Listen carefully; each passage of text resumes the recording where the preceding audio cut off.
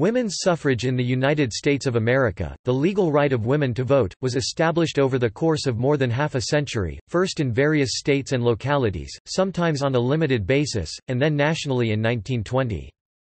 The demand for women's suffrage began to gather strength in the 1840s, emerging from the broader movement for women's rights. In 1848, the Seneca Falls Convention, the first women's rights convention, passed a resolution in favor of women's suffrage despite opposition from some of its organizers, who believed the idea was too extreme. By the time of the First National Women's Rights Convention in 1850, however, suffrage was becoming an increasingly important aspect of the movement's activities. The first national suffrage organizations were established in 1869 when two competing organizations were formed, one led by Susan B. Anthony and Elizabeth Cady Stanton and the other by Lucy Stone. After years of rivalry, they merged in 1890 as the National American Woman Suffrage Association with Anthony as its leading force.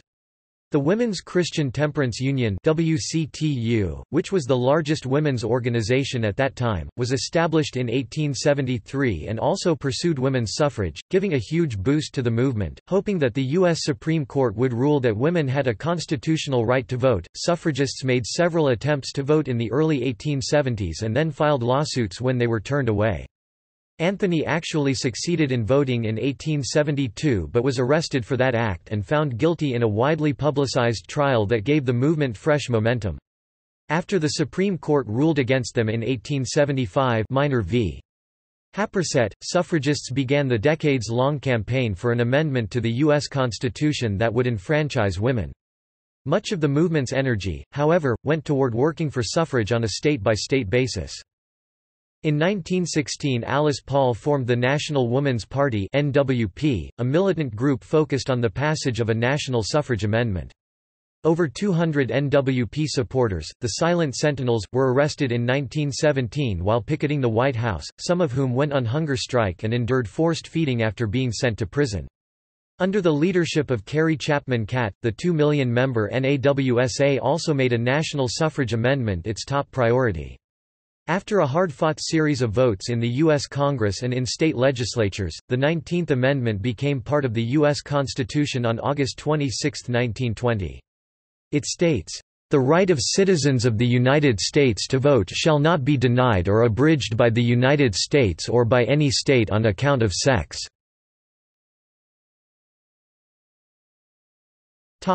National history. Early voting activity. Lydia Taft (1712–1778), a wealthy widow, was allowed to vote in town meetings in Uxbridge, Massachusetts in 1756. No other women in the colonial era are known to have voted. The New Jersey Constitution of 1776 enfranchised all adult inhabitants who owned a specified amount of property. Laws enacted in 1790 and 1797 referred to voters as he or she, and women regularly voted. A law passed in 1807, however, excluded women from voting in that state. Kentucky passed the first statewide woman suffrage law in the New Republic era, since New Jersey revoked their woman suffrage rights in 1807, allowing any widow or femme sole, legally the head of household, over 21 who paid property taxes for the new county common school system. This partial suffrage rights for women was not expressed as for whites only. Emergence of the women's rights movement.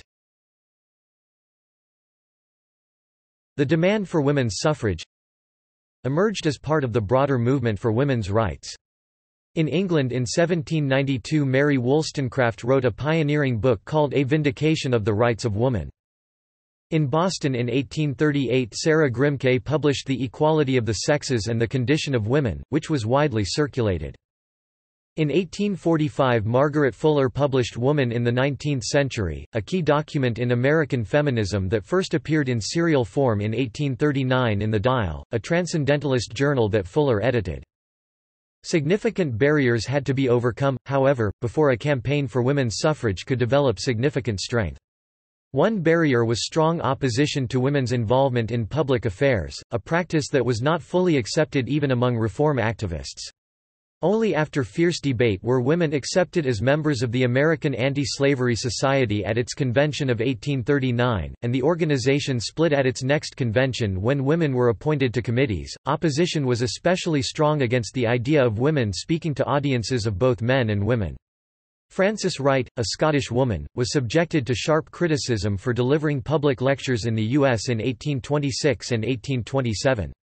When the Grimke sisters, who had been born into a slave-holding family in South Carolina, spoke against slavery throughout the Northeast in the mid-1830s, the ministers of the Congregational Church, a major force in that region, published a statement condemning their actions. Despite the disapproval, in 1838 Angelina Grimke spoke against slavery before the Massachusetts legislature, the first woman in the U.S. to speak before a legislative body. Other women began to give public speeches, especially in opposition to slavery and in support of women's rights. Early female speakers included Ernestine Rose, a Jewish immigrant from Poland, Lucretia Mott, a Quaker minister and abolitionist, and Abby Kelly Foster, a Quaker abolitionist. Toward the end of the 1840s, Lucy Stone launched her career as a public speaker, soon becoming the most famous female lecturer. Supporting both the abolitionist and women's rights movements, Stone played a major role in reducing the prejudice against women speaking in public. Opposition remained strong, however. A regional women's rights convention in Ohio in 1851 was disrupted by male opponents. The National Women's Rights Convention in 1852 was similarly disrupted, and mob action at the 1853 convention came close to violence. The World's Temperance Convention in New York City in 1853 bogged down for 3 days in a dispute about whether women would be allowed to speak there. Susan B. Anthony, a leader of the suffrage movement, later said, "No advanced step taken by women has been so bitterly contested as that of speaking in public.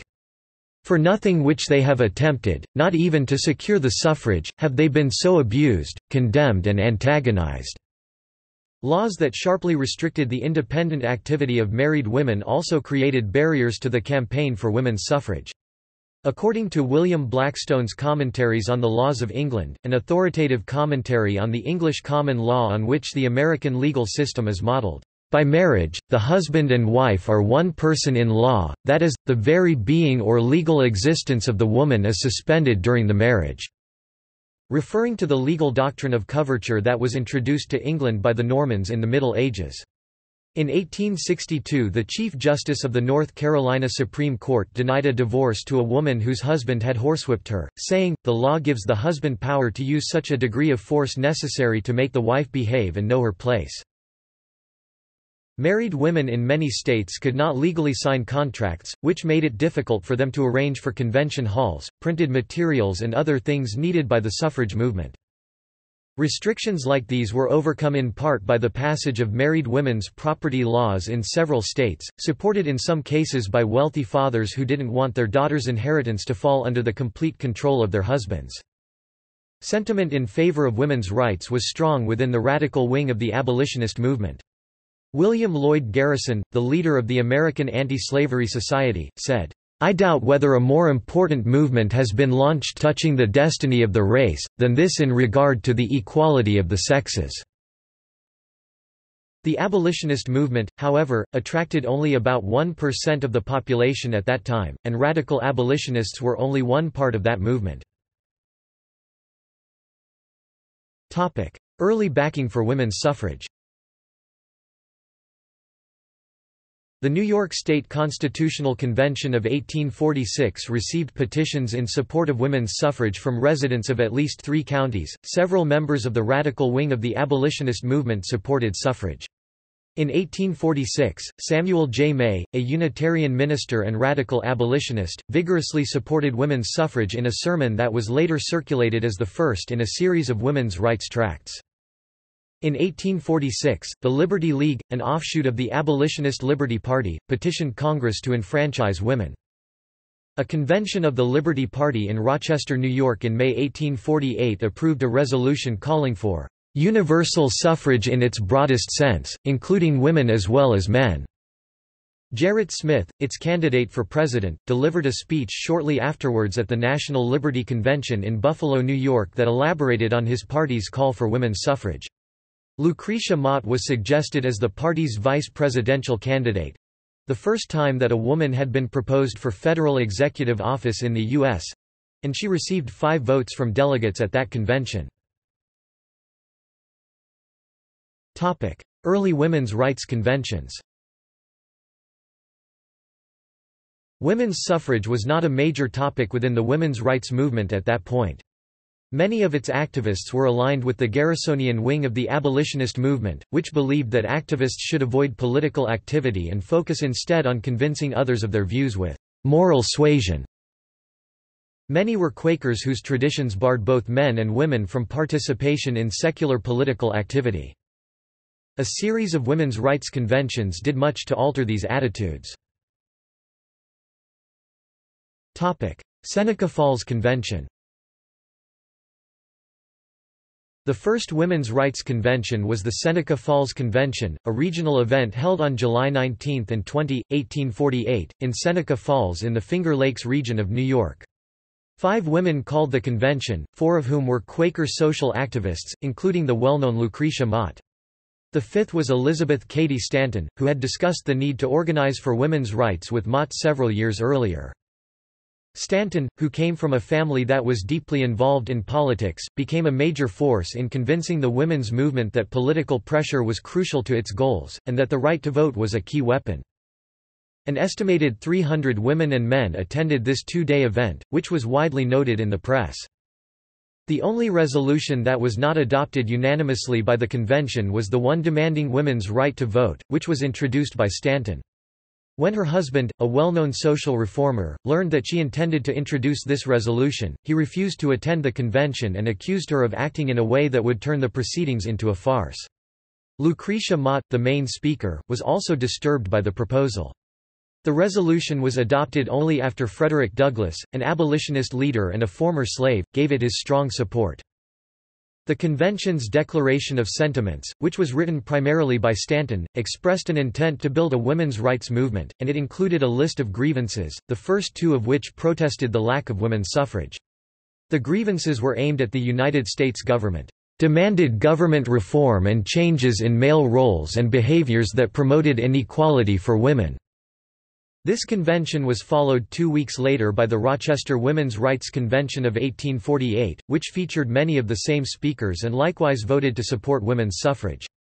It was the first women's rights convention to be chaired by a woman, a step that was considered to be radical at the time. That meeting was followed by the Ohio Women's Convention at Salem in 1850, the first women's rights convention to be organized on a statewide basis, which also endorsed women's suffrage. National conventions. The first in a series of national women's rights conventions was held in Worcester, Massachusetts on October 23–24, 1850, at the initiative of Lucy Stone and Paulina Wright Davis. National conventions were held afterwards almost every year through 1860, when the Civil War 1861–1865 interrupted the practice. Suffrage was a preeminent goal of these conventions, no longer the controversial issue it had been at Seneca Falls only 2 years earlier. At the first national convention, Stone gave a speech that included a call to petition state legislatures for the right of suffrage. Reports of this convention reached Britain, prompting Harriet Taylor, soon to be married to philosopher John Stuart Mill, to write an essay called The Enfranchisement of Women, which was published in the Westminster Review. Heralding the women's movement in the U.S., Taylor's essay helped to initiate a similar movement in Britain. Her essay was reprinted as a women's rights tract in the U.S. and was sold for decades. Wendell Phillips, a prominent abolitionist and women's rights advocate, delivered a speech at the Second National Convention in 1851 called, "Shall Women Have the Right to Vote?" Describing women's suffrage as the cornerstone of the women's movement. It was later circulated as a women's rights tract. Several of the women who played leading roles in the national conventions, especially Stone, Anthony, and Stanton, were also leaders in establishing women's suffrage organizations after the Civil War. They also included the demand for suffrage as part of their activities during the 1850s. In 1852, Stanton advocated women's suffrage in a speech at the New York State Temperance Convention. In 1853, Stone became the first woman to appeal for women's suffrage before a body of lawmakers when she addressed the Massachusetts Constitutional Convention. In 1854, Anthony organized a petition campaign in New York State that included the demand for suffrage. It culminated in a women's rights convention in the state capitol and a speech by Stanton before the state legislature. In 1857, Stone refused to pay taxes on the grounds that women were taxed without being able to vote on tax laws. The constable sold her household goods at auction until enough money had been raised to pay her tax bill. The women's rights movement was loosely structured during this period, with few state organizations and no national organization other than a coordinating committee that arranged the annual national conventions. Much of the organizational work for these conventions was performed by Stone, the most visible leader of the movement during this period. At the National Convention in 1852, a proposal was made to form a national women's rights organization, but the idea was dropped after fears were voiced that such a move would create cumbersome machinery and lead to internal divisions. Anthony Stanton collaboration. Susan B. Anthony and Elizabeth Cady Stanton met in 1851 and soon became close friends and co-workers.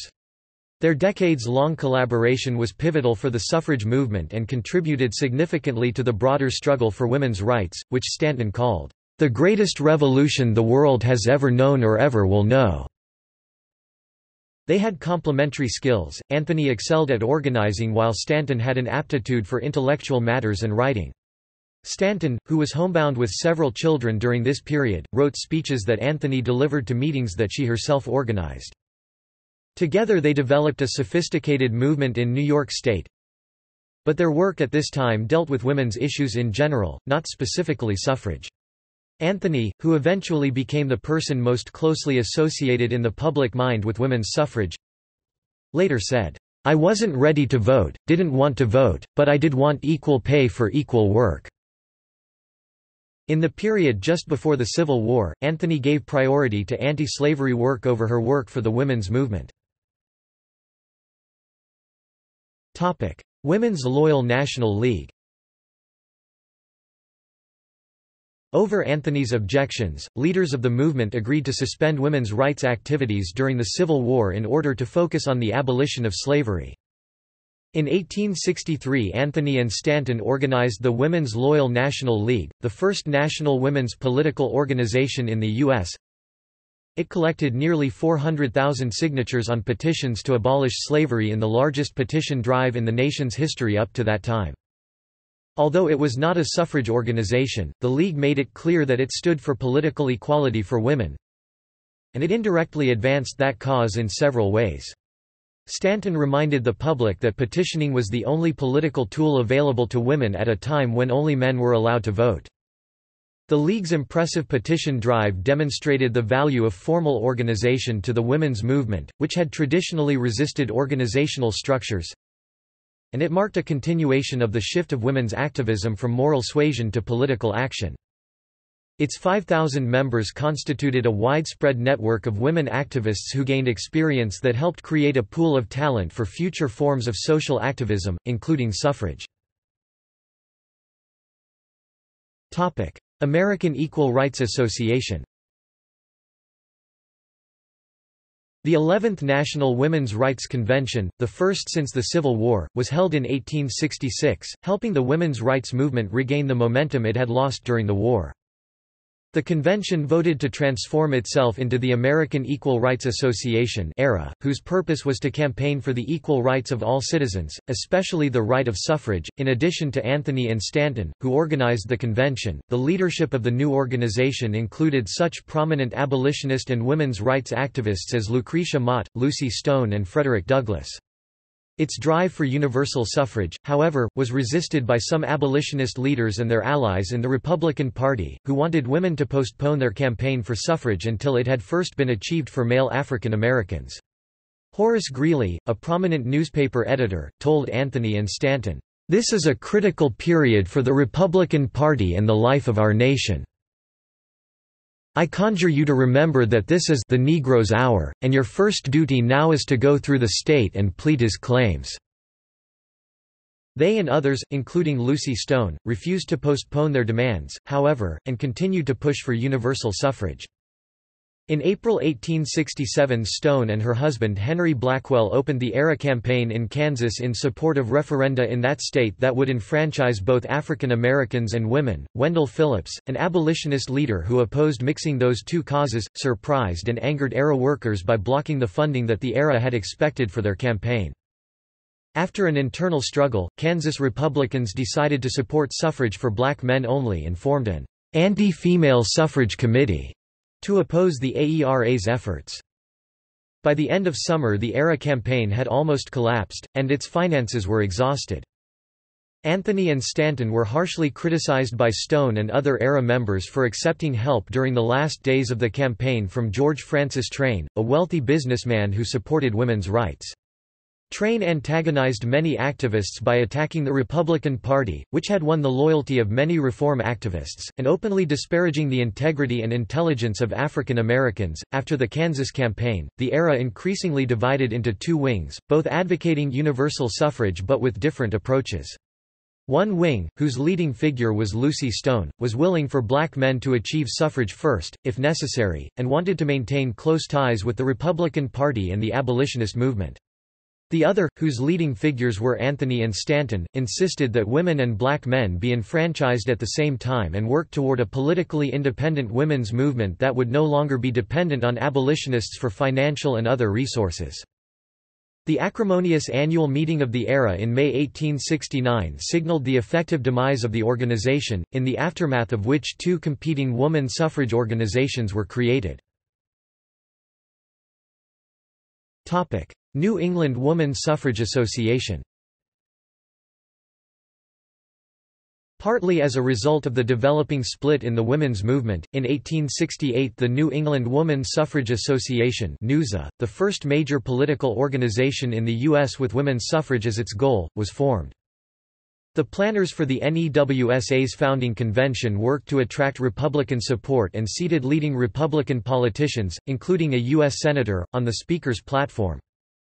Amid increasing confidence that the 15th Amendment, which would in effect enfranchise black men, was assured of passage, Lucy Stone, a future president of the NUSA, showed her preference for enfranchising both women and African Americans by unexpectedly introducing a resolution calling for the Republican Party to drop its watchword of manhood suffrage and to support universal suffrage instead. Despite opposition by Frederick Douglass and others, Stone convinced the meeting to approve the resolution. 2 months later, however, when the 15th Amendment was in danger of becoming stalled in Congress, Stone backed away from that position and declared that woman must wait for the Negro. The 15th Amendment. In May 1869, 2 days after the final ERA annual meeting, Anthony, Stanton and others formed the National Woman Suffrage Association (NWSA).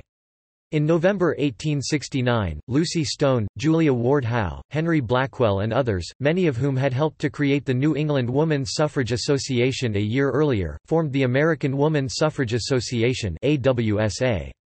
The hostile rivalry between these two organizations created a partisan atmosphere that endured for decades, affecting even professional historians of the women's movement. The immediate cause for the split was the proposed 15th Amendment to the U.S. Constitution, a Reconstruction amendment that would prohibit the denial of suffrage because of race.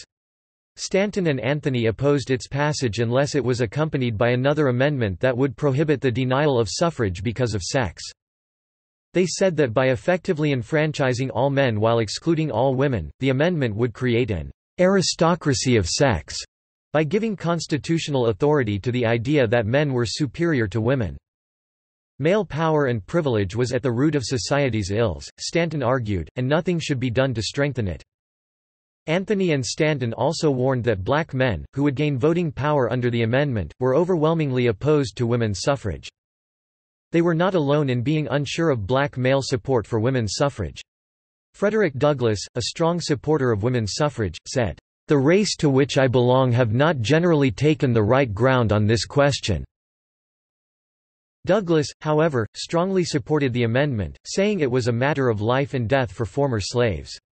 Lucy Stone, who became the AWSA's most prominent leader, supported the amendment but said she believed that suffrage for women would be more beneficial to the country than suffrage for black men. The AWSA and most ERA members also supported the amendment. Both wings of the movement were strongly associated with opposition to slavery, but their leaders sometimes expressed views that reflected the racial attitudes of that era. Stanton, for example, believed that a long process of education would be needed before what she called the lower orders of former slaves and immigrant workers would be able to participate meaningfully as voters. In an article in The Revolution, Stanton wrote, "American women of wealth, education, virtue and refinement, if you do not wish the lower orders of Chinese, Africans, Germans and Irish, with their low ideas of womanhood to make laws for you and your daughters, demand that women too shall be represented in government." In another article she made a similar statement while personifying those four ethnic groups as Patrick and Sambo and Hans and Young Tung. Lucy Stone called a suffrage meeting in New Jersey to consider the question, "Shall women alone be omitted in the Reconstruction? Shall they be ranked politically below the most ignorant and degraded men?" Henry Blackwell, Stone's husband and an AWSA officer, published an open letter to Southern legislatures assuring them that if they allowed both blacks and women to vote, "the political supremacy of your white race will remain unchanged," and "the black race would gravitate by the law of nature toward the tropics." The AWSA aimed for close ties with the Republican Party, hoping that the ratification of the 15th Amendment would lead to a Republican push for women's suffrage. The NWSA, while determined to be politically independent, was critical of the Republicans. Anthony and Stanton wrote a letter to the 1868 Democratic National Convention that criticized Republican sponsorship of the 14th Amendment, which granted citizenship to black men but for the first time introduced the word "male" into the Constitution, saying, "While the dominant party has with one hand lifted up 2 million black men and crowned them with the honor and dignity of citizenship, with the other it has dethroned 15 million white women—their own mothers and sisters, their own wives and daughters—and cast them under the heel of the lowest orders of manhood." They urged liberal Democrats to convince their party, which did not have a clear direction at that point, to embrace universal suffrage. The two organizations had other differences as well.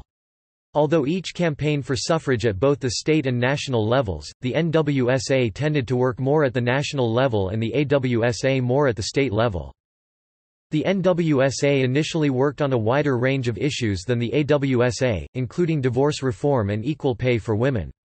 The NWSA was led by women only while the AWSA included both men and women among its leadership. Events soon removed much of the basis for the split in the movement. In 1870, debate about the 15th Amendment was made irrelevant when that amendment was officially ratified. In 1872, disgust with corruption in government led to a mass defection of abolitionists and other social reformers from the Republicans to the short-lived Liberal Republican Party. The rivalry between the two women's groups was so bitter, however, that a merger proved to be impossible until 1890. New departure. In 1869, Francis and Virginia Minor, husband and wife suffragists from Missouri, outlined a strategy that came to be known as the New Departure, which engaged the suffrage movement for several years. Arguing that the U.S. Constitution implicitly enfranchised women, this strategy relied heavily on Section 1 of the recently adopted 14th Amendment, which reads, "All persons born or naturalized in the United States, and subject to the jurisdiction thereof, are citizens of the United States and of the state wherein they reside. No state shall make or enforce any law which shall abridge the privileges or immunities of citizens of the United States, nor shall any state deprive any person of life, liberty, or property, without due process of law, nor deny to any person within its jurisdiction the equal protection of the laws." In 1871, the NWSA officially adopted the New Departure strategy, encouraging women to attempt to vote and to file lawsuits if denied that right. Soon hundreds of women tried to vote in dozens of localities. In some cases, actions like these preceded the New Departure strategy. In 1868 in Vineland, New Jersey, a center for radical spiritualists, nearly 200 women placed their ballots into a separate box and attempted to have them counted, but without success. The AWSA did not officially adopt the new departure strategy, but Lucy Stone, its leader, attempted to vote in her hometown in New Jersey. In one court case resulting from a lawsuit brought by women who had been prevented from voting, the U.S. District Court in Washington, D.C., ruled that women did not have an implicit right to vote, declaring that, "The fact that the practical working of the assumed right would be destructive of civilization is decisive that the right does not exist." In 1871, Victoria Woodhull, a stockbroker, was invited to speak before a committee of Congress, the first woman to do so. Although she had little previous connection to the women's movement, she presented a modified version of the new departure strategy. Instead of asking the courts to declare that women had the right to vote, she asked Congress itself to declare that the Constitution implicitly enfranchised women. The committee rejected her suggestion. The NWSA at first reacted enthusiastically to Woodhull's sudden appearance on the scene. Stanton in particular welcomed Woodhull's proposal to assemble a broad-based reform party that would support women's suffrage. Anthony opposed that idea, wanting the NWSA to remain politically independent. The NWSA soon had reason to regret its association with Woodhull. In 1872 she published details of a purported adulterous affair between Rev. Henry Ward Beecher, president of the AWSA, and Elizabeth Tilton, wife of a leading NWSA member. Beecher's subsequent trial was reported in newspapers across the country, resulting in what one scholar has called political theater that badly damaged the reputation of the suffrage movement. The Supreme Court in 1875 put an end to the new departure strategy by ruling in Minor v. Happersett that the Constitution of the United States does not confer the right of suffrage upon anyone. The NWSA decided to pursue the far more difficult strategy of campaigning for a constitutional amendment that would guarantee voting rights for women. United States v. Susan B. Anthony. In a case that generated national controversy, Susan B. Anthony was arrested for voting in the presidential election of 1872. The judge directed the jury to deliver a guilty verdict. When he asked Anthony, who had not been permitted to speak during the trial, if she had anything to say, she responded with what one historian has called, "the most famous speech in the history of the agitation for woman suffrage." She called, "this high-handed outrage upon my citizens' rights," saying, "You have trampled underfoot every vital principle of our government. My natural rights, my civil rights, my political rights, my judicial rights, are all alike ignored." The judge sentenced Anthony to pay a fine of $100. She responded, "I shall never pay $1 of your unjust penalty," and she never did. However, the judge did not order her to be imprisoned until she paid the fine, for Anthony could have appealed her case. History of woman suffrage. In 1876 Anthony, Stanton and Matilda Jocelyn Gage began working on the history of woman suffrage. Originally envisioned as a modest publication that would be produced quickly, the history evolved into a 6-volume work of more than 5,700 pages written over a period of 41 years. Its last 2 volumes were published in 1920, long after the deaths of the project's originators, by Ida Husted Harper, who also assisted with the 4th volume. Written by leaders of one wing of the divided women's movement, Lucy Stone, their main rival, refused to have anything to do with the project. The history of women's suffrage preserves an enormous amount of material that might have been lost forever, but it does not give a balanced view of events where their rivals are concerned. Because it was for years the main source of documentation about the suffrage movement, historians have had to uncover other sources to provide a more balanced view. Topic: Introduction of the Women's Suffrage Amendment. In 1878 Senator Aaron A. Sargent, a friend of Susan B. Anthony, introduced into Congress a women's suffrage amendment. More than 40 years later it would become the 19th Amendment to the United States Constitution with no changes to its wording. Its text is identical to that of the 15th Amendment except that it prohibits the denial of suffrage because of sex rather than race, color, or previous condition of servitude. Early female candidates for national office. Calling attention to the irony of being legally entitled to run for office while denied the right to vote, Elizabeth Cady Stanton declared herself a candidate for the U.S. Congress in 1866, the first woman to do so. In 1872, Victoria Woodhull formed her own political party and declared herself to be its candidate for President of the U.S. even though she was ineligible because she was not yet 35 years old. In 1884, Belva Ann Lockwood, the first female lawyer to argue a case before the U.S. Supreme Court, became the first woman to conduct a viable campaign for president. She was nominated, without her advance knowledge, by a California group called the Equal Rights Party.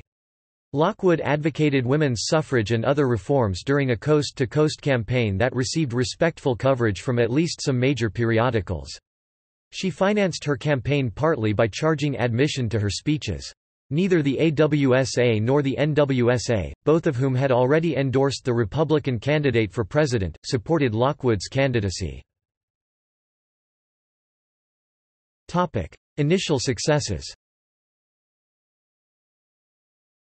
Women were enfranchised in frontier Wyoming Territory in 1869 and in polygamous Utah in 1870.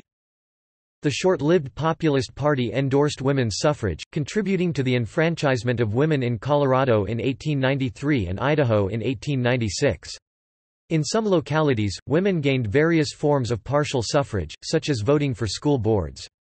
According to a 2018 study in the Journal of Politics, states with large suffrage movements and competitive political environments were more likely to extend voting rights to women. This is one reason why Western states were quicker to adopt women's suffrage than states in the East. In the late 1870s, the suffrage movement received a major boost when the Women's Christian Temperance Union (WCTU), the largest women's organization in the country, decided to campaign for suffrage and created a franchise department to support that effort. Frances Willard, its pro-suffrage leader, urged WCTU members to pursue the right to vote as a means of protecting their families from alcohol and other vices. In 1886, the WCTU submitted to Congress petitions with 200,000 signatures in support of a national suffrage amendment. In 1885, the Grange, a large farmers' organization, officially endorsed women's suffrage. In 1890, the American Federation of Labor, a large labor alliance, endorsed women's suffrage and subsequently collected 270,000 names on petitions supporting that goal. 1890 to 1919. Merger of rival suffrage organizations. The AWSA, which was especially strong in New England, was initially the larger of the two rival suffrage organizations, but it declined in strength during the 1880s. Stanton and Anthony, the leading figures in the competing NWSA, were more widely known as leaders of the women's suffrage movement during this period and were more influential in setting its direction. They sometimes used daring tactics. Anthony, for example, interrupted the official ceremonies of the 100th anniversary of the U.S. Declaration of Independence to present the NWSA's Declaration of Rights for Women. The AWSA declined any involvement in the action. Over time, the NWSA moved into closer alignment with the AWSA, placing less emphasis on confrontational actions and more on respectability, and no longer promoting a wide range of reforms. The NWSA's hopes for a federal suffrage amendment were frustrated when the Senate voted against it in 1887, after which the NWSA put more energy into campaigning at the state level, as the AWSA was already doing. Work at the state level, however, also had its frustrations. Between 1870 and 1910, the suffrage movement conducted 480 campaigns in 33 states just to have the issue of women's suffrage brought before the voters, and those campaigns resulted in only 17 instances of the issue actually being placed on the ballot. These efforts led to women's suffrage in two states, Colorado and Idaho. Alice Stone Blackwell, daughter of AWSA leaders Lucy Stone and Henry Blackwell, was a major influence in bringing the rival suffrage leaders together, proposing a joint meeting in 1887 to discuss a merger. Anthony and Stone favored the idea, but opposition from several NWSA veterans delayed the move. In 1890, the two organizations merged as the National American Woman Suffrage Association (NAWSA). Stanton was president of the new organization, and Stone was chair of its executive committee, but Anthony, who had the title of vice president, was its leader in practice, becoming president herself in 1892 when Stanton retired. National American Woman Suffrage Association. Although Anthony was the leading force in the newly merged organization, it did not always follow her lead. In 1893 the NAWSA voted over Anthony's objection to alternate the site of its annual conventions between Washington and various other parts of the country. Anthony's pre-merger NWSA had always held its conventions in Washington to help maintain focus on a national suffrage amendment.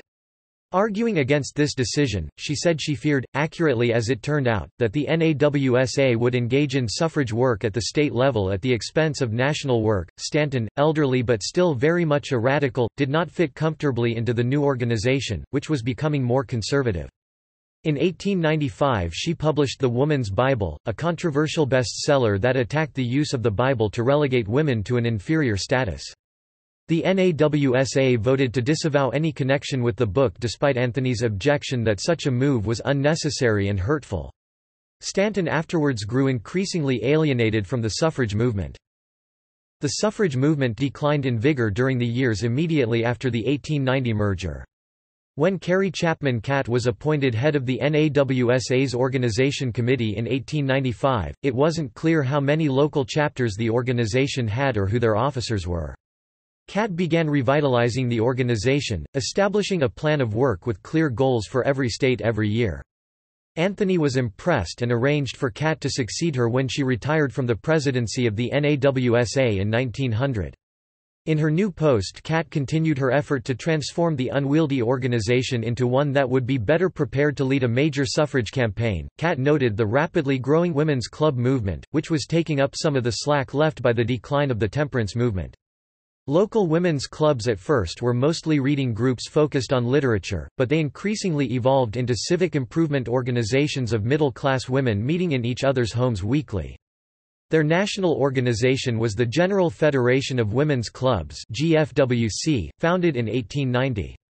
The clubs avoided controversial issues that would divide the membership, especially religion and prohibition. In the South and East, suffrage was also highly divisive, while there was little resistance to it among clubwomen in the West. In the Midwest, clubwomen had first avoided the suffrage issue out of caution, but after 1900 increasingly came to support it.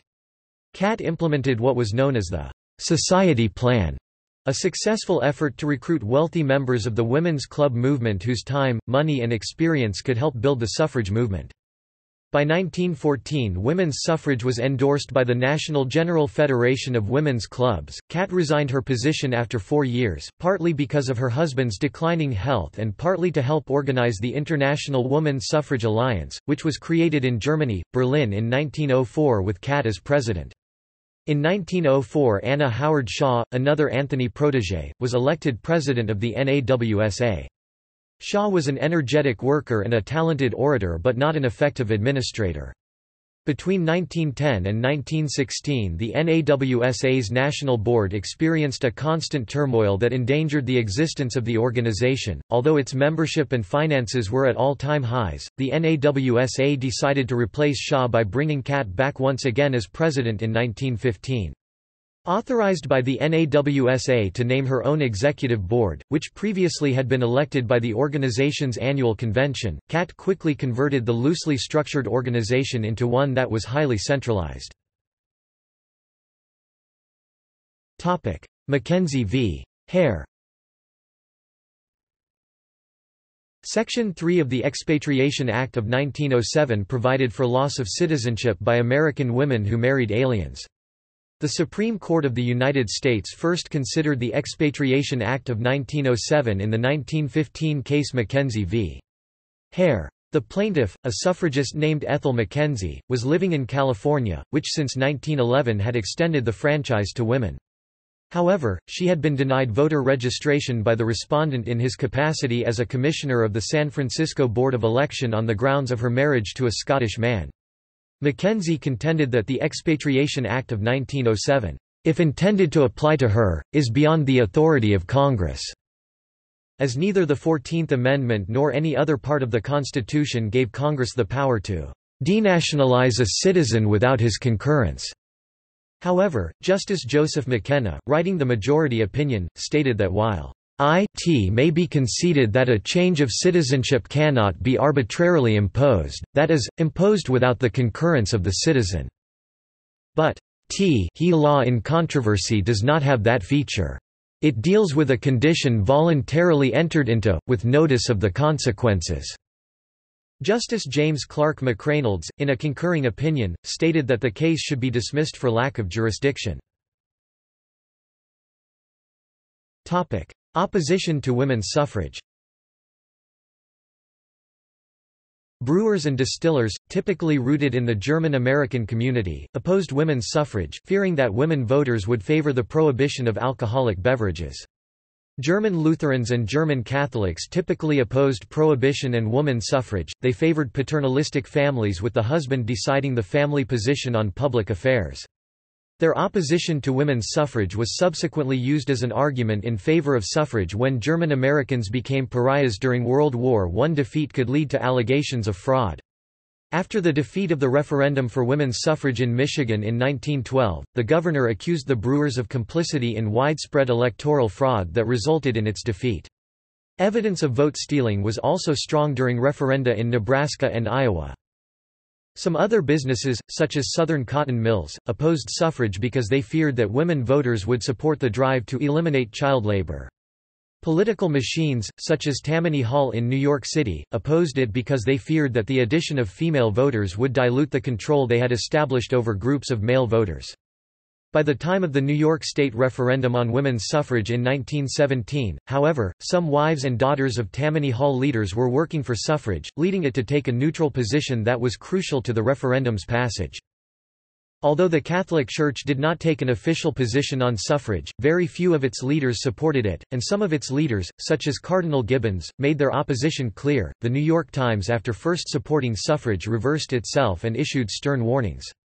A 1912 editorial predicted that with suffrage women would make impossible demands, such as serving as soldiers and sailors, police patrolmen or firemen, and would serve on juries and elect themselves to executive offices and judgeships.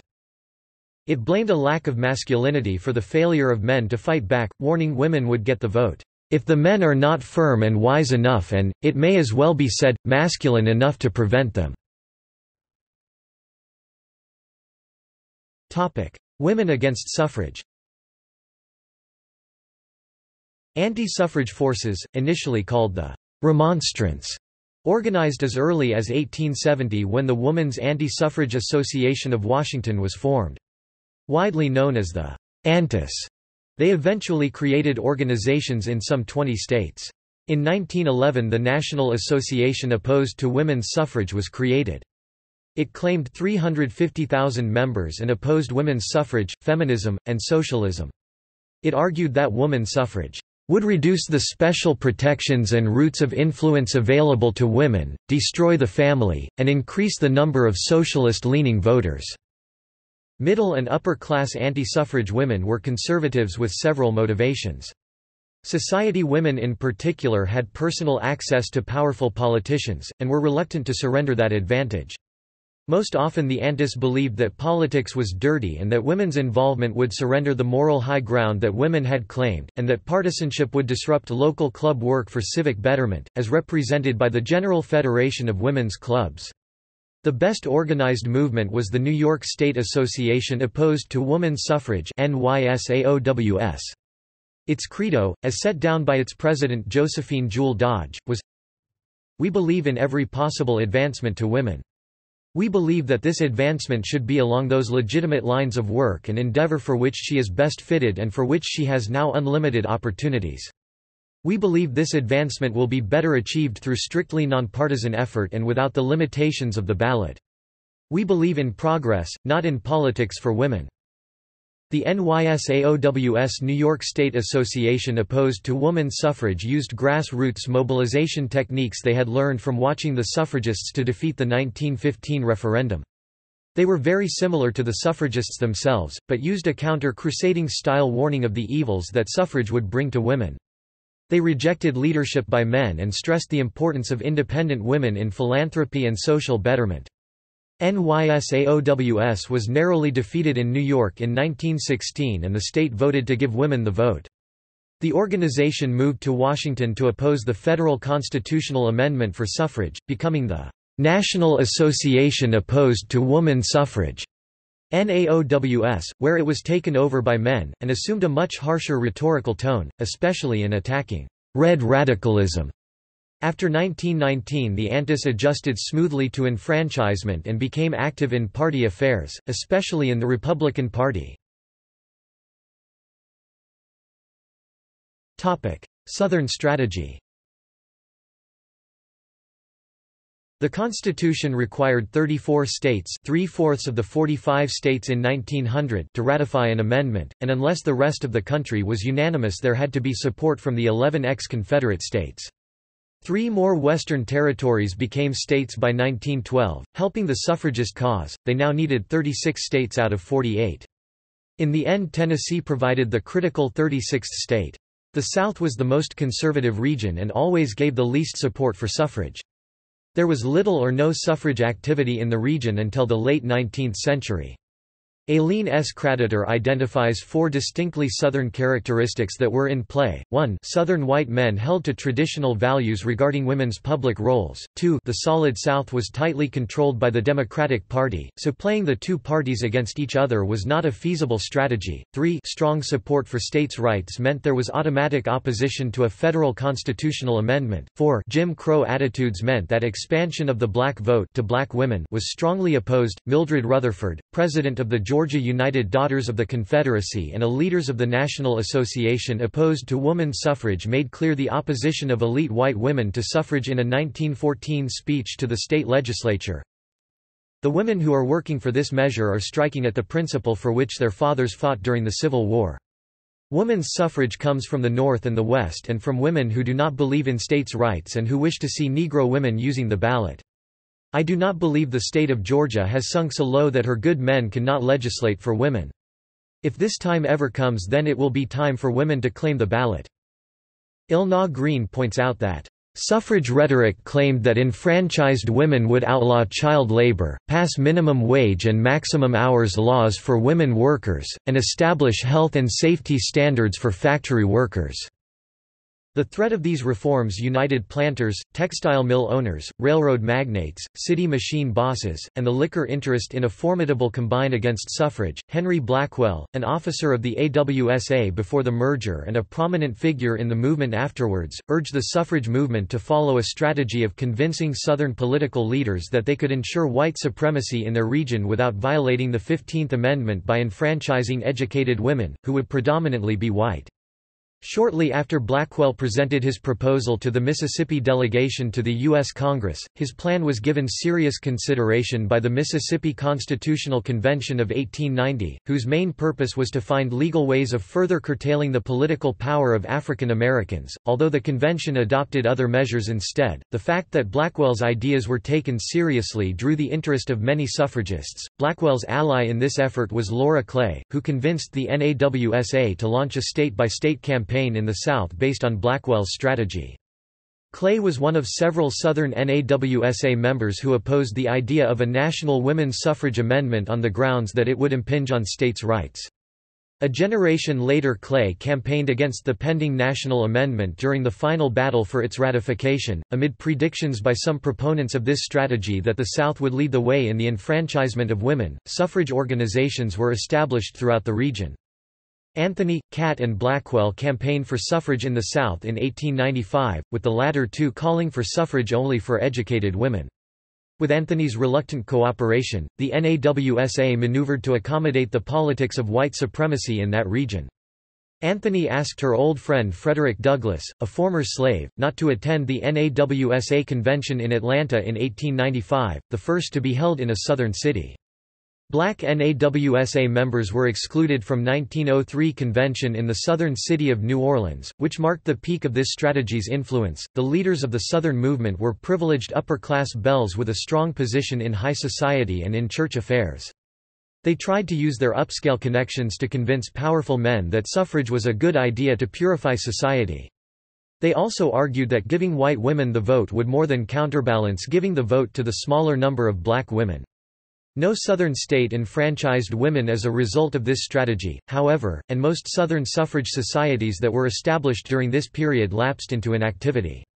The NAWSA leadership afterwards said it would not adopt policies that advocated the exclusion of any race or class from the right of suffrage. Nonetheless, NAWSA reflected its white membership's viewpoint by minimizing the role of black suffragists. At the 1913 suffrage march on Washington, Ida B. Wells Barnett, a leader in the African American community, was asked to march in an all-black contingent to avoid upsetting white Southern marchers. When the march got underway, however, she slipped into the ranks of the contingent from Illinois, her home state, and completed the march in the company of white supporters. New Woman. The concept of the New Woman emerged in the late 19th century to characterize the increasingly independent activity of women, especially the younger generation. The move from households to public spaces was expressed in many ways. In the late 1890s, riding bicycles was a newly popular activity that increased women's mobility even as it signaled rejection of traditional teachings about women's weakness and fragility. Susan B. Anthony said bicycles had done more to emancipate women than anything else in the world. Elizabeth Cady Stanton said that woman is riding to suffrage on the bicycle. Activists campaigned for suffrage in ways that were still considered by many to be unladylike, such as marching in parades and giving street corner speeches on soap boxes. In New York in 1912, suffragists organized a 12-day, 170-mile hike to Albany to deliver suffrage petitions to the new governor. In 1913, the suffragist Army of the Hudson marched 250 miles from New York to Washington in 16 days, gaining national publicity. New suffrage organizations. College Equal Suffrage League. When Maud Wood Park attended the NAWSA convention in 1900, she found herself to be virtually the only young person there. After returning to Boston, she formed the College Equal Suffrage League, which affiliated with the NAWSA. Largely through Park's efforts, similar groups were organized on campuses in 30 states, leading to the formation of the National College Equal Suffrage League in 1908. Equality League of Self-Supporting Women. The dramatic tactics of the militant wing of the British suffrage movement began to influence the movement in the U.S. Harriet Stanton Blatch, daughter of Elizabeth Cady Stanton, returned to the U.S. after several years in England, where she had associated with suffrage groups still in the early phases of militancy.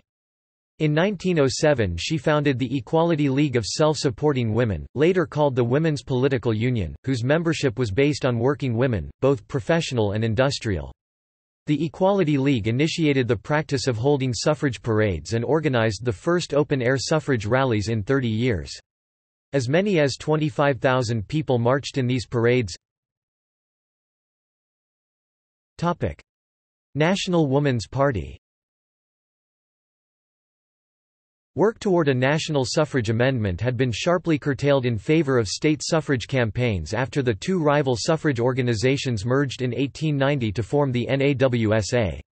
Interest in a national suffrage amendment was revived primarily by Alice Paul.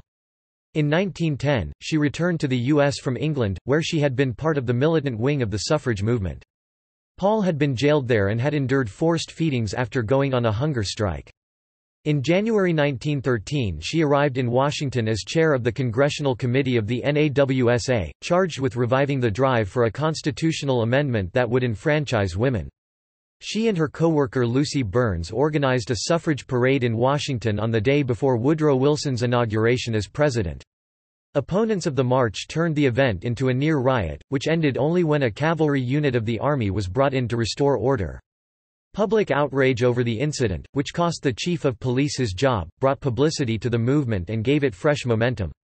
In 1914 Paul and her followers began referring to the proposed suffrage amendment as the Susan B. Anthony Amendment, A name that was widely adopted. Paul argued that because the Democrats would not act to enfranchise women even though they controlled the presidency and both houses of Congress, the suffrage movement should work for the defeat of all Democratic candidates regardless of an individual candidate's position on suffrage. She and Burns formed a separate lobbying group called the Congressional Union to act on this approach. Strongly disagreeing, the NAWSA in 1913 withdrew support from Paul's group and continued its practice of supporting any candidate who supported suffrage, regardless of political party. In 1916, Blatch merged her women's political union into Paul's Congressional Union. In 1916, Paul formed the National Woman's Party (NWP). Once again the women's movement had split, but the result this time was something like a division of labor. The NAWSA burnished its image of respectability and engaged in highly organized lobbying at both the national and state levels. The smaller NWP also engaged in lobbying but became increasingly known for activities that were dramatic and confrontational, most often in the national capital. One form of protest was the Witchfires, which involved burning copies of President Wilson's speeches, often outside the White House or in the nearby Lafayette Park. The NWP continued to hold Witchfires even as the war began, drawing criticism from the public and even other suffrage groups for being unpatriotic. Suffrage periodicals. Stanton and Anthony launched a 16-page weekly newspaper called The Revolution in 1868. It focused primarily on women's rights, especially suffrage, but it also covered politics, the labor movement and other topics. Its energetic and broad-ranging style gave it a lasting influence, but its debts mounted when it did not receive the funding they had expected, and they had to transfer the paper to other hands after only 29 months.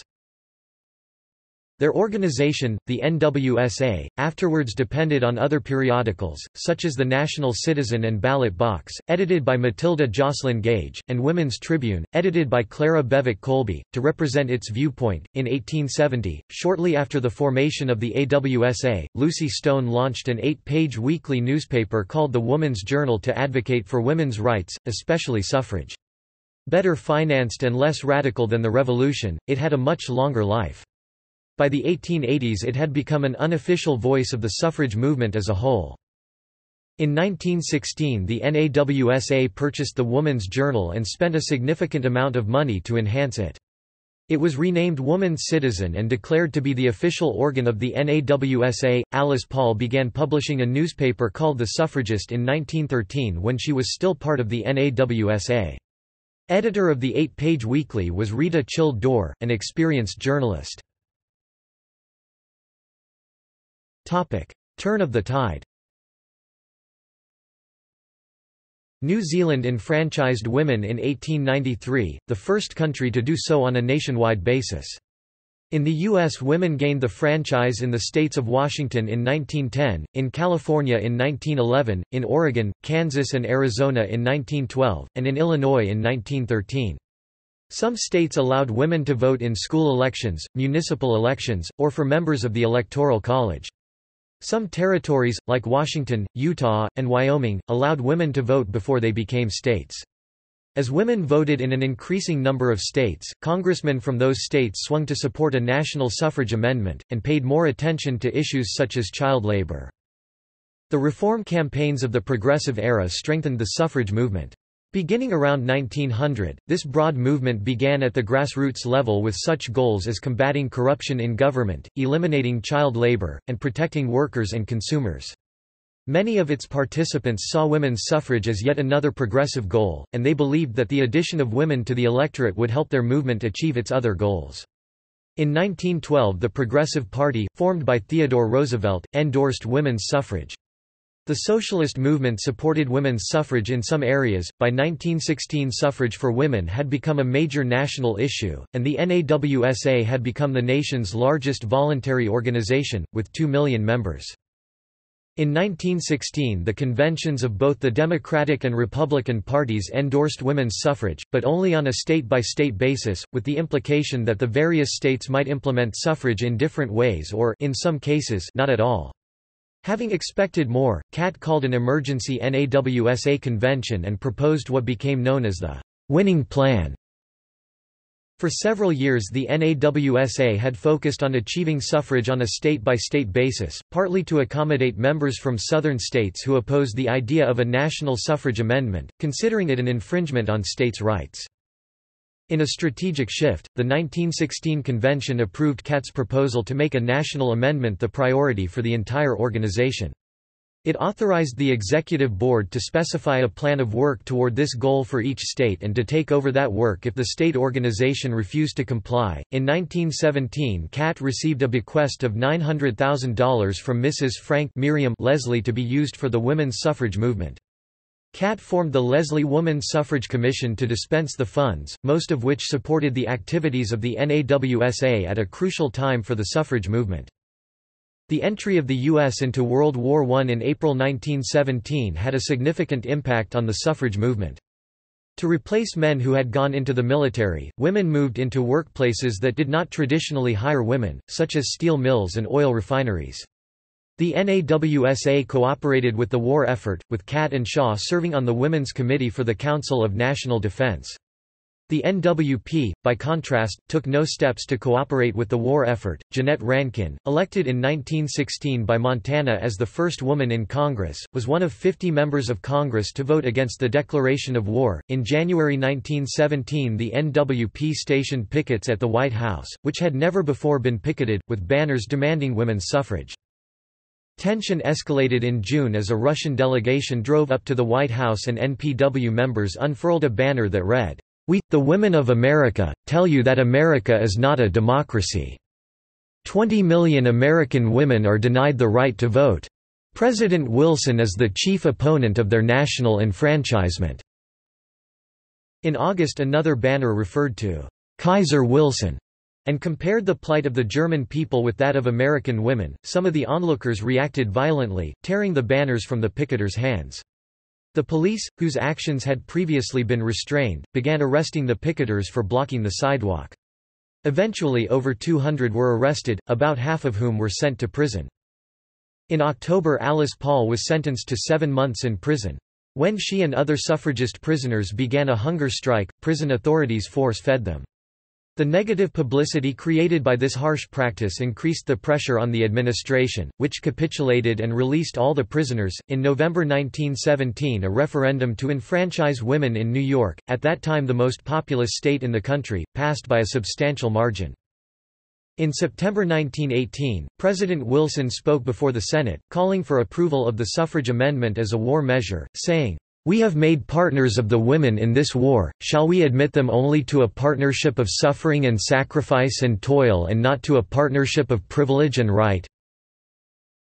By the end of 1919, women effectively could vote for president in states with 326 electoral votes out of a total of 531. Political leaders who became convinced of the inevitability of women's suffrage began to pressure local and national legislators to support it so that their respective party could claim credit for it in future elections. The war served as a catalyst for suffrage extension in several countries, with women gaining the vote after years of campaigning partly in recognition of their support for the war effort, which further increased the pressure for suffrage in the U.S. About half of the women in Britain had become enfranchised by January 1918, as had women in most Canadian provinces, with Quebec the major exception. 19th Amendment. World War I had a profound impact on women's suffrage across the belligerents. Women played a major role on the home fronts and many countries recognized their sacrifices with the vote during or shortly after the war, including the US, Britain, Canada except Quebec, Denmark, Austria, the Netherlands, Germany, Russia, Sweden, and Ireland introduced universal suffrage with independence. France almost did so but stopped short. Despite their eventual success, groups like the National Woman's Party that continued militant protests during wartime were criticized by other suffrage groups and the public, who viewed it as unpatriotic. On January 12, 1915, a suffrage bill was brought before the House of Representatives but was defeated by a vote of 204 to 174, Democrats 170 to 85 against, Republicans 81 to 34 for, Progressives 6 to 0 for. President Woodrow Wilson held off until he was sure the Democratic Party was supportive. The 1917 referendum in New York State in favor of suffrage proved decisive for him. When another bill was brought before the House in January, 1918, Wilson made a strong and widely published appeal to the House to pass the bill. Ben argues that the National American Woman Suffrage Association, not the National Woman's Party, was decisive in Wilson's conversion to the cause of the federal amendment because its approach mirrored his own conservative vision of the appropriate method of reform: win a broad consensus, develop a legitimate rationale, and make the issue politically valuable. Additionally, I contend that Wilson did have a significant role to play in the successful congressional passage and national ratification of the 19th Amendment. The amendment passed by 2/3 of the House, with only one vote to spare. The vote was then carried into the Senate. Again, President Wilson made an appeal, but on September 30, 1918, the amendment fell 2 votes short of the 2/3 necessary for passage, 53 to 31, Republicans 27 to 10 for, Democrats 26 to 21 for. On February 10, 1919, it was again voted upon, and then it was lost by only 1 vote, 54 to 30, Republicans 30 to 12 for, Democrats 24 to 18 for. There was considerable anxiety among politicians of both parties to have the amendment passed and made effective before the general elections of 1920, so the President called a special session of Congress, and a bill, introducing the amendment, was brought before the House again. On May 21, 1919, it was passed, 304 to 89, Republicans 200 to 19 for, Democrats 102 to 69 for, Union Labor 1 to 0 for, Prohibitionist 1 to 0 for, 42 votes more than necessary being obtained. On June 4, 1919, it was brought the Senate, and after a long discussion it was passed, with 56 ayes and 25 nays, Republicans 36 to 8 for, Democrats 20 to 17 for. Within a few days, Illinois, Wisconsin, and Michigan ratified the amendment, their legislatures being then in session. Other states followed suit at a regular pace, until the amendment had been ratified by 35 of the necessary 36 state legislatures. After Washington on March 22, 1920, ratification languished for months. Finally, on August 18, 1920, Tennessee narrowly ratified the 19th Amendment, making it the law throughout the United States. Thus the 1920 election became the first United States presidential election in which women were permitted to vote in every state. 3 other states, Connecticut, Vermont and Delaware, passed the amendment by 1923. They were eventually followed by others in the South. Nearly 20 years later Maryland ratified the amendment in 1941. After another 10 years, in 1952, Virginia ratified the 19th Amendment, followed by Alabama in 1953. After another 16 years Florida and South Carolina passed the necessary votes to ratify in 1969, followed 2 years later by Georgia, Louisiana and North Carolina. Mississippi did not ratify the 19th Amendment until 1984, 64 years after the law was enacted nationally. Effects of the 19th Amendment. Immediate effects. Politicians responded to the newly enlarged electorate by emphasizing issues of special interest to women, especially prohibition, child health, public schools, and world peace. Women did respond to these issues, but in terms of general voting they shared the same outlook and the same voting behavior as men. The suffrage organization NAWSA became the League of Women Voters, and Alice Paul's National Woman's Party began lobbying for full equality and the Equal Rights Amendment, which would pass Congress during the second wave of the women's movement in 1972, but it was not ratified and never took effect. The main surge of women voting came in 1928, when the big city machines realized they needed the support of women to elect Al Smith, while rural drives mobilized women to support prohibition and vote for Republican Herbert Hoover.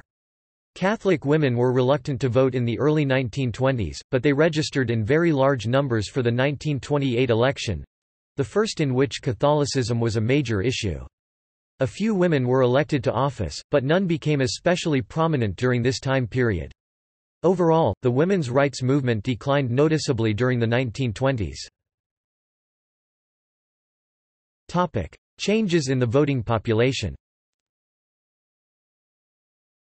Although restricting access to the polls because of sex was made unconstitutional in 1920, women did not turn out to the polls in the same numbers as men until 1980. From 1980 until the present, women have voted in elections in at least the same percentage as have men, and often more. This difference in voting turnout and preferences between men and women is known as the voting gender gap. The voting gender gap has impacted political elections and, consequently, the way candidates campaign for office. Changes in representation and government programs. The presence of women in Congress has gradually increased since 1920, with an especially steady increase from 1981 23 female members to the present 97 female members. The 113th Congress, serving from 2013 to 2015, includes a record 20 female senators and 77 female representatives. Notable legislation. Immediately following the ratification of the 19th Amendment, many legislators feared a powerful women's bloc would emerge as a result of female enfranchisement. The Shepherd-Towner Act of 1921, which expanded maternity care during the 1920s, was one of the first laws passed appealing to the female vote. Socioeconomic effects. A paper by John Lott and Lawrence W. Kenney, published by the Journal of Political Economy, found that women generally voted along more liberal political philosophies than men. The paper concluded that women's voting appeared to be more risk-averse than men and favored candidates or policies that supported wealth transfer, social insurance, progressive taxation, and larger government. A paper found that exposure to women's political empowerment during childhood leads to large increases in educational attainment for children from economically disadvantaged backgrounds, in particular blacks and Southern whites. We also find improvements in employment outcomes among this group. See also: African American woman suffrage movement, Anti-suffragism, California Proposition 4 1911, League of Women Voters, List of suffragists and suffragettes, List of women's rights activists, National American Woman Suffrage Association, 19th Amendment to the United States Constitution, Silent Sentinels, Suffrage, Suffrage hikes, Timeline of women's rights other than voting, Timeline of women's suffrage, Timeline of women's suffrage in the United States, Women's suffrage in states of the United States, Women in United States juries. References. Bibliography. Baker, Jean, ed. Votes for Women, The Struggle for Suffrage Revisited 2002-11 Essays by Scholars. Berry, Kathleen 1988. Susan B. Anthony, A Biography of a Singular Feminist. New York, Ballantine Books. ISBN 0-345-36549-6. Corder, J. Kevin and Christina Wolbrecht, eds. Counting Women's Ballots, Female Voters from Suffrage Through the New Deal, Cambridge UP, 2016, XIV, 316 pp. Cott, Nancy F. The Grounding of Modern Feminism 1987. Dubois, Ellen Carroll 1978. Feminism and Suffrage, The Emergence of an Independent Women's Movement in America, 1848–1869. Ithaca, N.Y., Cornell University Press. ISBN 0-8014-8641-6. Dubois, Ellen Carroll 1998. Woman's Suffrage and Women's Rights. New York, New York University Press. ISBN 0-8147-1901-5. Dudden, Faye E. 2011. Fighting Chance, The Struggle Over Woman's Suffrage and Black Suffrage in Reconstruction America. New York, Oxford University Press. ISBN 978-0-19-977263-6. Flexner, Eleanor 1959. Century of Struggle. Cambridge, Massachusetts, Belknap Press of Harvard University Press. ISBN 978-0674106536. Fowler, Robert Booth 1986. Carrie Catt, feminist politician. Boston, Northeastern University Press. ISBN 0-930350-86-3. Frost Knapman, Elizabeth and Cullen DuPont, Catherine 2009. Women's Suffrage in America. New York, Facts on File. ISBN 0-8160-5693-5. Graham, Sarah Hunter 1996. Woman's Suffrage and the New Democracy. New Haven, Yale University Press. ISBN 0-300-06346-6. Ginsberg, Laurie D. 2009. Elizabeth Cady Stanton, An American Life. Hill and Wang, New York. ISBN 978-0-8090-9493-6. Harper, Ida Husted 1898–1908. The Life and Work of Susan B. Anthony, Volume 1 of 3, The Life and Work of Susan B. Anthony, Volume 2 of 3.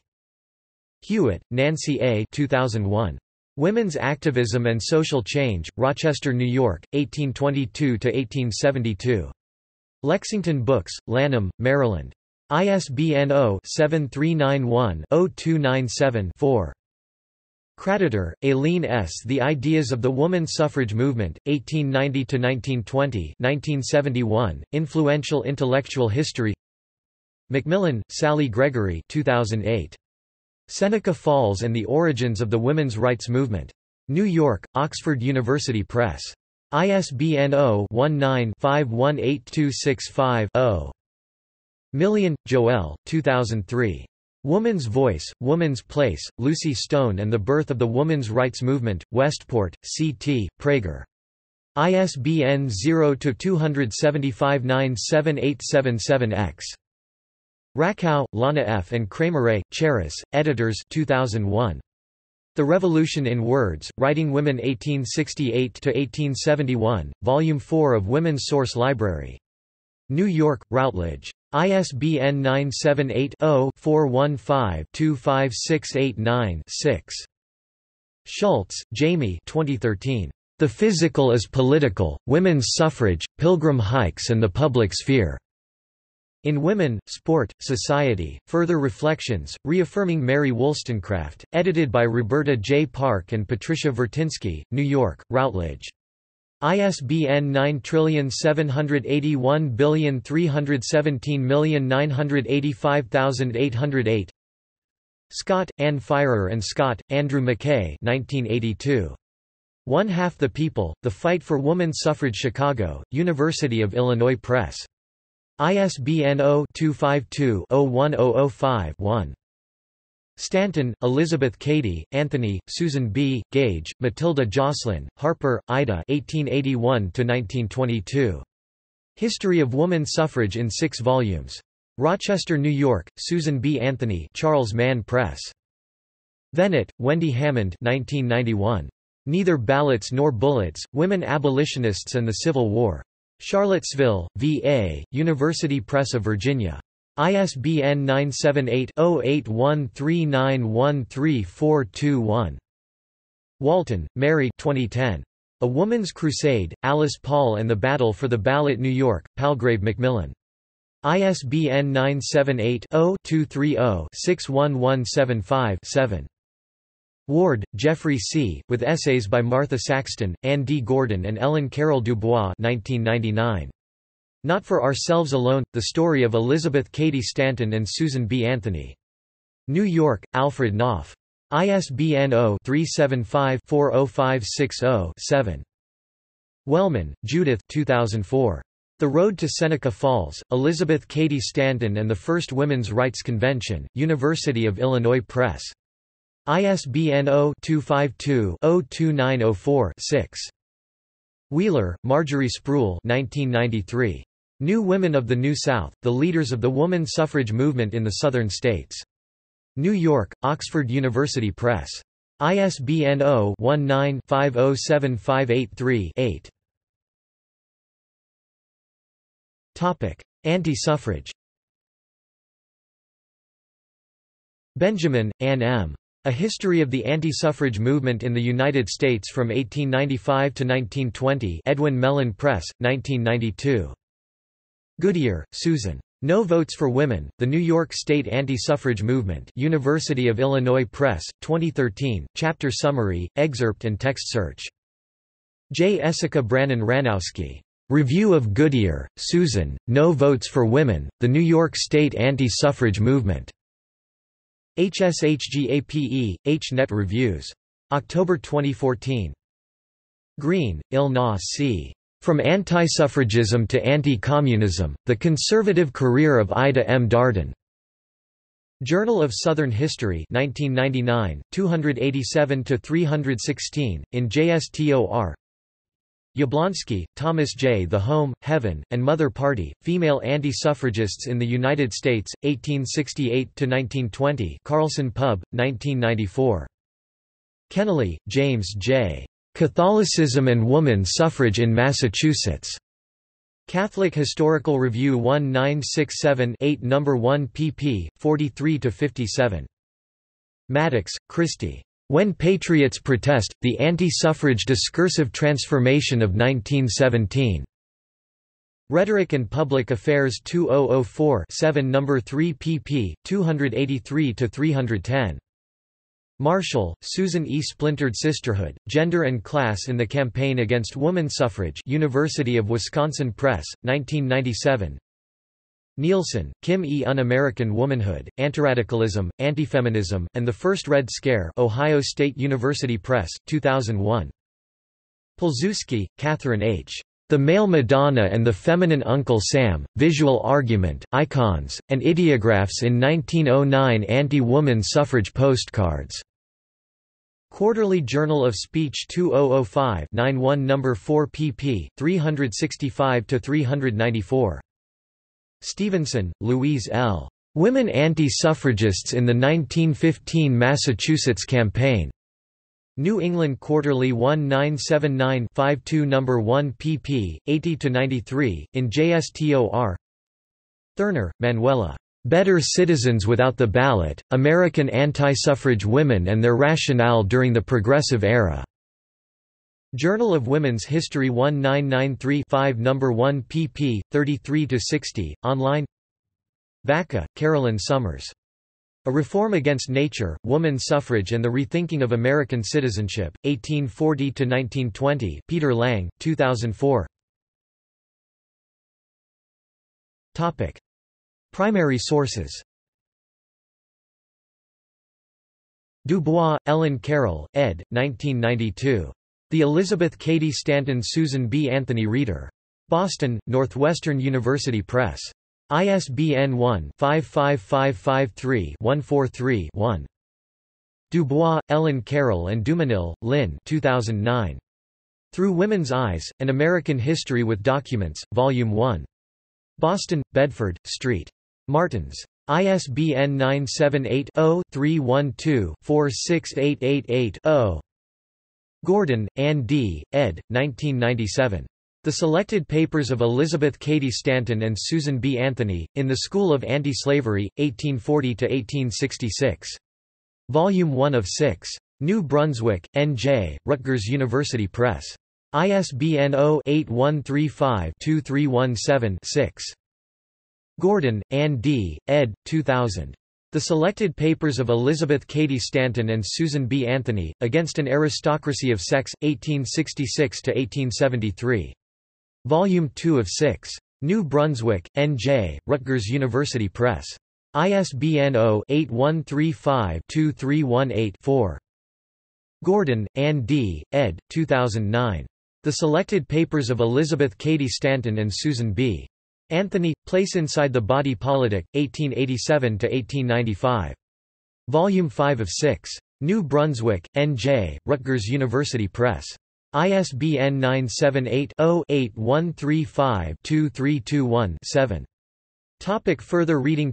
External links. Timeline and map of woman suffrage legislation state by state 1838–1919. Women of protest. Photographs from the records of the National Woman's Party. Detailed chronology of National Woman's Party. Database of National Woman's Party actions outside Washington, D.C. 1914–1924. National Woman's Party offices and actions. Washington, D.C. map. National Woman's Party, a year-by-year history 1913–1920. 1922 National Woman's Party 1912–1922, Timeline Story Map UNCG Special Collections and University Archives Selections of American Suffragette Manuscripts International Woman's Suffrage Timeline, Winning the Vote for Women Around the World provided by About.com The Liberator Files, Items Concerning Women's Rights from Horace Seldon's collection and Summary of Research of William Lloyd Garrison's The Liberator Original copies at the Boston Public Library, Boston, Massachusetts. The Sewell Belmont House and Museum home of the historic National Woman's Party Women of Protest, photographs from the records of the National Woman's Party Women's Suffrage in the United States from 1908 to 1918, Select Suffrage subject, at the Persuasive Cartography, the P. J. Mode Collection, Cornell University Library 19th Amendment to the U.S. Constitution from the Library of Congress Maurer, Elizabeth. Pathways to Equality, the U.S. Women's Rights Movement Emerges. National Women's History Museum, 2014. Mayo, Edith P. Creating a Female Political Culture. National Women's History Museum, 2017.